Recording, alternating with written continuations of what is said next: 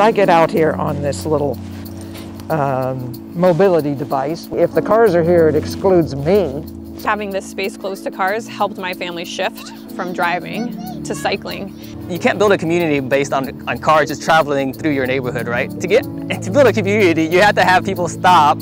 Most of the people don't have anything else in common except they're here, they're having fun, and that's enough.